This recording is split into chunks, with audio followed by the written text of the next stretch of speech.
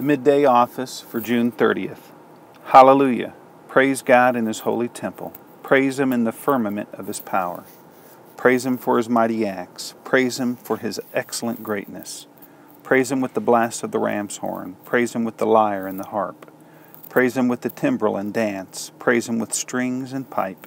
Praise Him with resounding cymbals. Praise Him with loud clanging cymbals.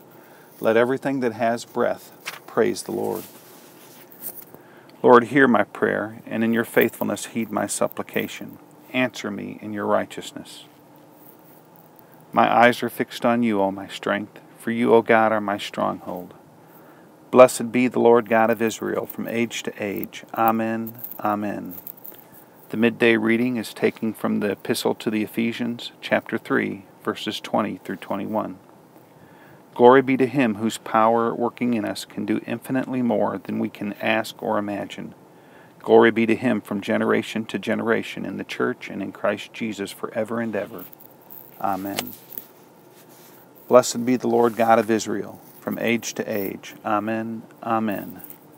The midday psalm is taken from Psalms chapter 20, verses 1 through 5. May the Lord answer you in the day of trouble. The name of God of Jacob defend you. Send you help from His sanctuary and strengthen you out of Zion. Remember all your offerings and accept our burnt offerings and sacrifices. Grant your heart's desire and prosper all your plans. We will shout for joy at your victory and triumph in the name of our God. May the Lord grant all your requests. Blessed be the Lord God of Israel from age to age. Amen and amen. Glory be to God the Father, to God the Son, and to God the Holy Spirit. As it was in the beginning, it is now, and evermore shall be. Our Father, who art in heaven, hallowed be thy name. Thy kingdom come, thy will be done on earth as it is in heaven. Give us this day our daily bread, and forgive us our trespasses, as we forgive those who trespass against us. And lead us not into temptation, but deliver us from evil.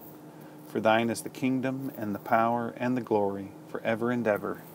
Amen. Almighty God, you have built your church upon the foundation of the apostles and prophets, Jesus Christ Himself being the chief cornerstone. Grant that all of us may be joined together in unity of spirit by their teaching, that we may be made a holy temple, acceptable to you, through Jesus Christ our Lord, who lives and reigns with you and the Holy Spirit, one God, now and forever. Amen. O God, the source of light, shed your unending day upon all of us who watch for you, that our lips may praise you, our lives may bless you, and our worship may give you glory through Jesus Christ our Lord. Amen.